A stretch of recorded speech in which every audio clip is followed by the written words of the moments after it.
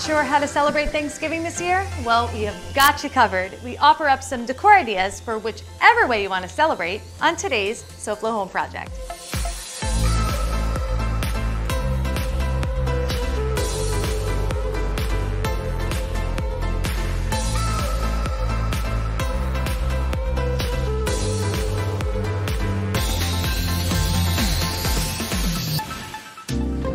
Welcome to SoFlo Home Project. I'm Alena Capra. Today we are at the beautiful Deering Estate, a historic property that is the site of numerous gatherings and events year-round here in Miami.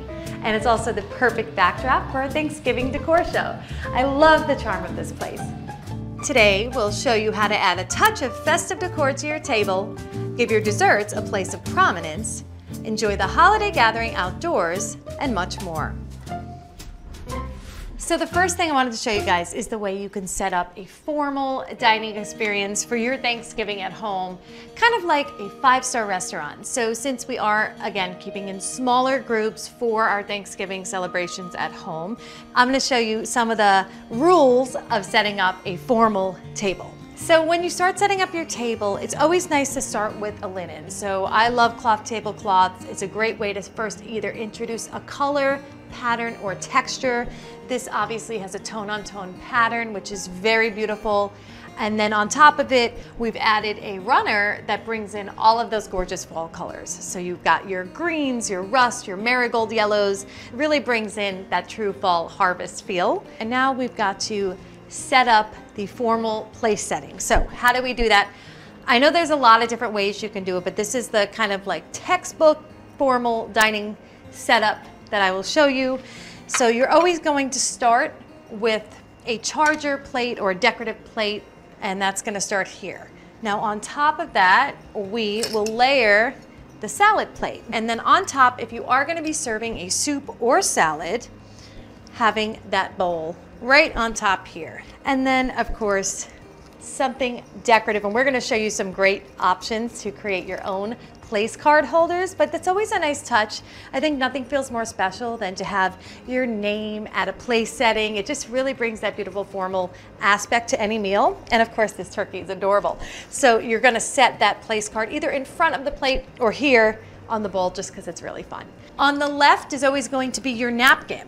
Now, you can set it up other fun ways where people drape the napkin like this, but the true formal place setting will be napkin on the left, and then your silverware on the left will be on the outside, your dining fork, and then on the inside, your salad fork.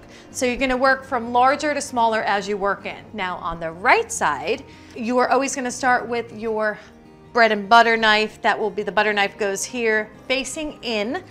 And then again, you're gonna go from large to small. So we're gonna have our soup spoon, or the tablespoon. And if you don't have soup, you don't necessarily need to add that in. And then of course, your teaspoon. So those will be on the outside. And if you are planning on doing dessert at the same table, you can also place your cake fork or dessert spoon right at the top here, horizontally over the plate. So truly having this formal dining table, I think really brings the meal to another level. But we're gonna be showing you plenty of other ways if this is not your vibe, so just stay with us. Coming up on SoFlo Home Project, personalize your holiday decor with desserts and centerpieces. I'm Tat with FHIA, and I've been asked a lot of questions lately about warranties. We're going to discuss on today's SoFlo Home Project.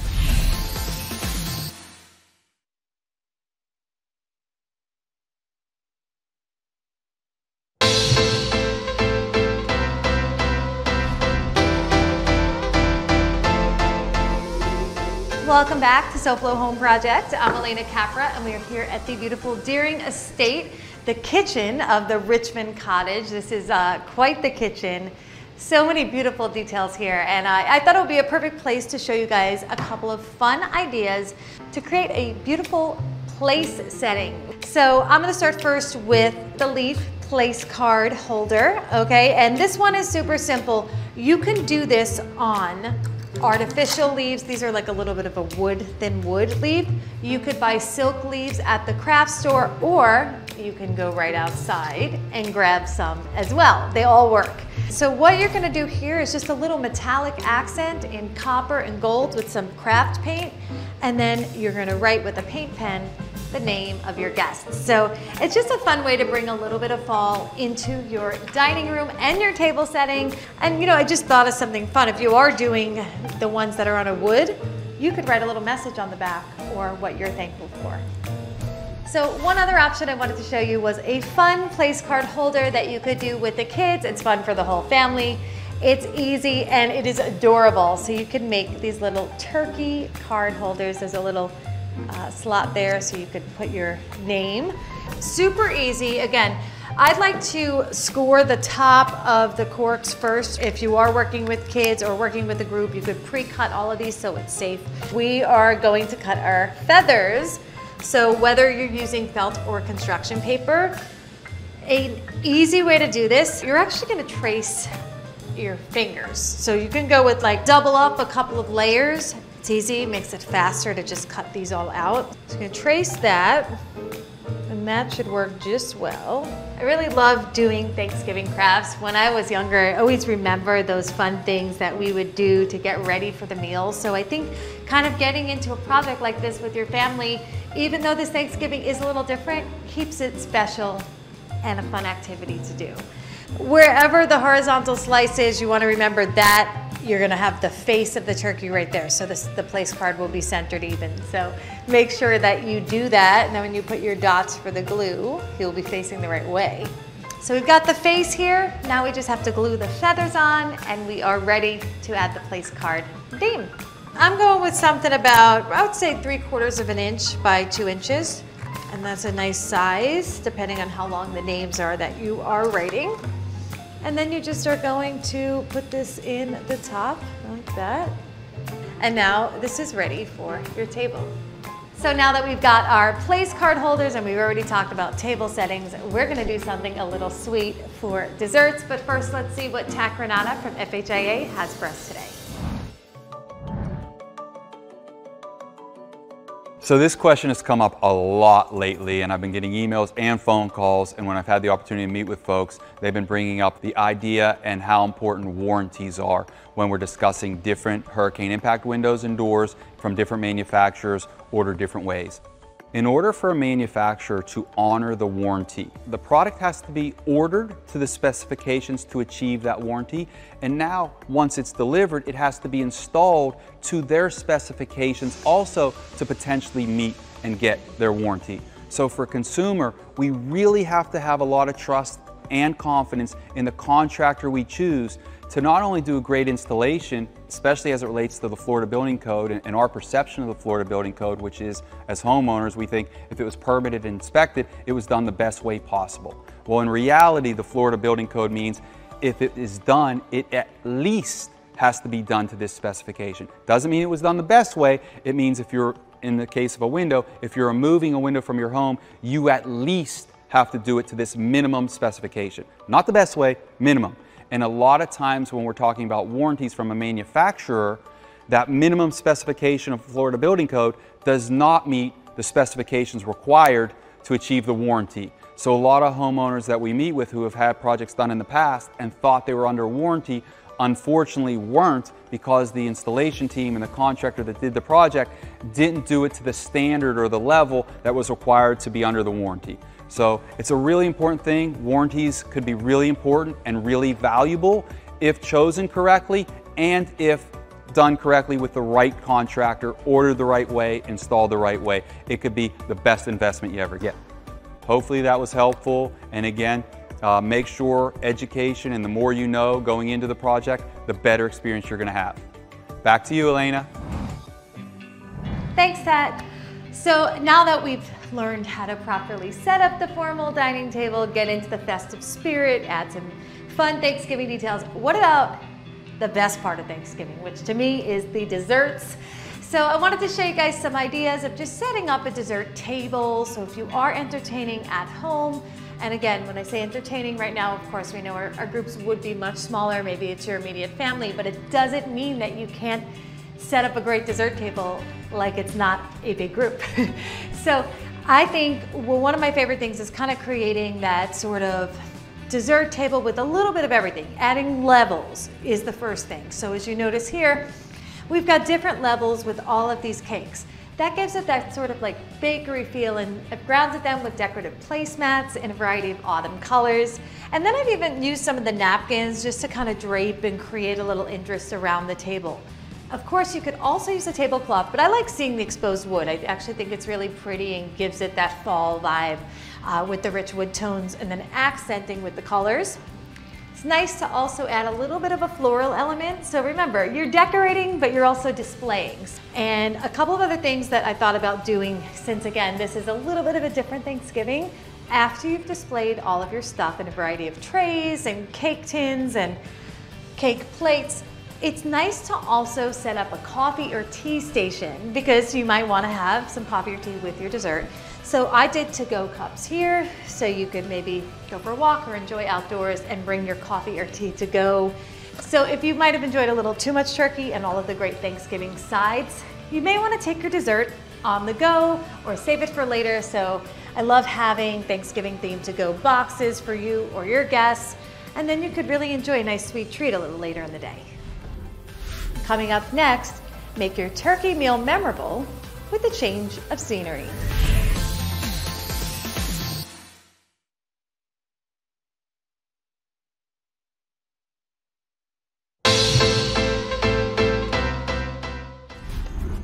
So if you've had some unexpected damage to your home, how do you know who to call?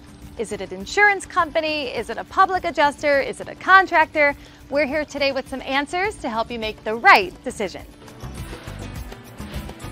So we're here today with Raul Alcanero from Alcanero & Associates Public Adjusters. Raul, welcome. Thank you. Thank you for having me. So we're here in a home today where it looks like a lot of stuff going on, some work being done.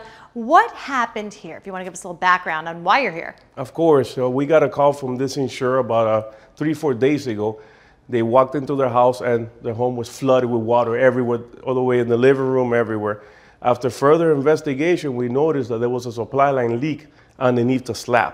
So that caused an entire flood of the area. That caused all the flood in the entire home, damage to the kitchen cabinets, wall, mold, etc. So you guys are working on the other side, and what you do here to keep the property safe while the work is being done, and I guess mold being remediated? That's correct. There was plenty of mold behind the wall. We discovered there was mold, and now we contain it so that it doesn't spread throughout the home. We also have some equipment in place that my guys are working back there now, and that equipment is to catch any mold spurs that are around the property and kill it so that it doesn't cause cross-contamination throughout the home. So Raul, what are some things that homeowners can look for? Are there any signs? As a matter of fact, in this property, they noticed because they walked into the house full of water, but sometimes there's a lot of signs like humidity in walls, stains here and there, a little bit of mold behind a door. Certain things that give you an indication that there could be a larger problem lurking just behind the wall or underneath the floor. In this case, or any other case, you could give us a call. We have specialized equipment that can pinpoint those areas before they turn into something major as this. Raul, how often should homeowners maybe have an assessment of the property to see if there's any lurking damage behind the walls? Well, I normally make a correlation with how many times you see a doctor, at least once a year, to have a full physical inspection. Same thing, we should inspect your home at least once a year to make sure that you don't have any hidden damages, to prevent big damages like this one. And I wanted to point out earlier, we help two types of insurers. There's actually two types of insurers. One that doesn't have time to deal with insurance companies and a lot of headaches dealing with insurance companies. And the other client is maybe you presented a claim by yourself and it was denied or it wasn't paid enough. We can help with those claims as well. Raul, that was some great information for homeowners. And most importantly though, how do they contact you if they're thinking about getting a free assessment? Well, that's simple. Call us at 305-606-1000 or on the web, alconeroandassociates.com. Porque Alconero te consigue tu dinero.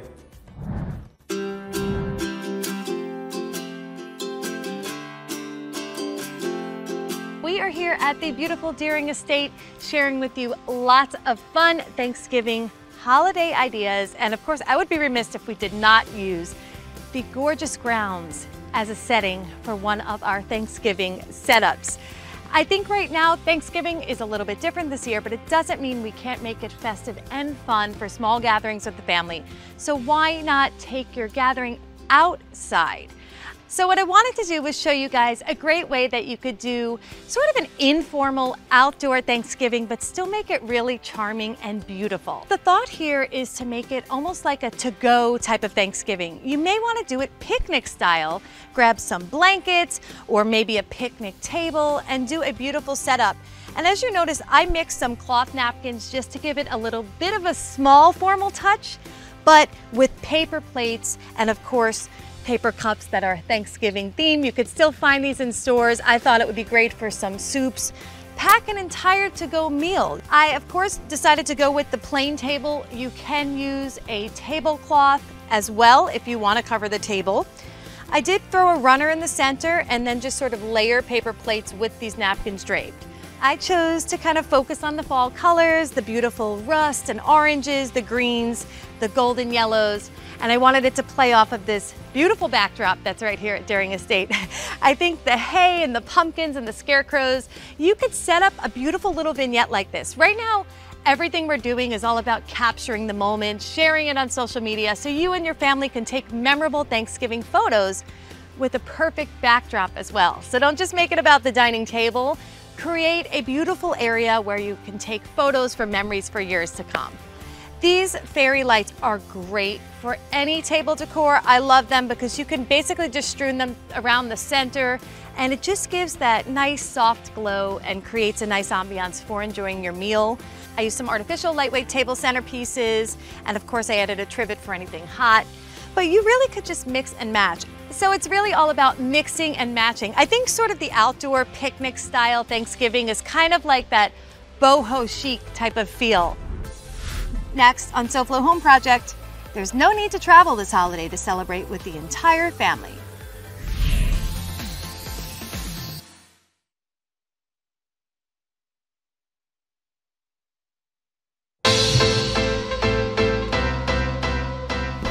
Welcome back to SoFlo Home Project. I'm Alena Capra and we are here today at the beautiful Daring Estate, a historic place that has been the site for many gatherings over the years and mainly some amazing holiday celebrations as well. So the perfect setting for us to have our Thanksgiving episode. So you may not be able to be with your loved ones this year due to everything going on with COVID, but there is plenty of ways to still celebrate and have a wonderful Thanksgiving celebration, and that is the virtual Thanksgiving. This is the year of all things virtual. So first and foremost, setting up where you're gonna have your computer or phone to capture the virtual celebration is key. So if you are gonna have several family members at the table, you may want to either set your computer up on an adjacent piece of furniture in the room so you can capture everything, or if you want a closer and more intimate setting, you could set it up at the head of the table and just kind of make sure everyone is in the frames. A couple of other things that you can do to create a little bit more of a fun holiday setting to enjoy with family and friends are some games. So if you are on a large Zoom call with a lot of different relatives and friends, play some games, make it fun. There's a lot of great ideas online. I thought this virtual Thanksgiving bingo would be something that's super fun. By adding some games, perhaps even a fun Thanksgiving themed family feud, you can make it a fun celebration to remember.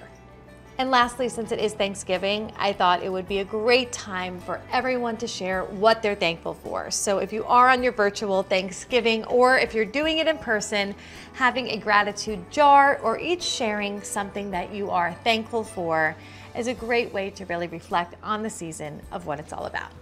So I hope that gave you guys a lot of different ideas of the ways that you could safely celebrate Thanksgiving and of course add a little flair of some nice holiday decor. And now let's see what Hunter Franke from SoFlo Health has for us tomorrow. Hunter, what's going on? Hey there, Alena. Tomorrow on SoFlo Health, we are preparing you for Thanksgiving, which is coming up in just a few days now. And we are starting with food safety. We'll move on to what the CDC thinks you should do regarding COVID. Plus, Morgan shows you how to do face pulls, Aniva talks about Qigong and learns how to do it along with you, and we're with Dr. Claudia Caprio, who's actually right next to me. And Claudia, what are you going to share with us? Yes, we're going to talk about how to mentally prepare ourselves for Thanksgiving, how to take care of yourself, as well as your family members. Yes, that's extra important this year, so we'll make sure to do that tomorrow on SoFlo Health right here on Local 10. Thanks, Hunter. We'll definitely be watching because I think we're all going to indulge in some great Thanksgiving food. And to our viewers at home, wishing you all a wonderful Thanksgiving for you and your families. And we hope to see you again next week for another episode of SoFlo Home Project right here on Local 10. And remember, there's no place like home. SoFlo Home. Next week on SoFlo Home Project, out with the old and in with the new is the name of the game when you're getting ready for a big move or updating your home.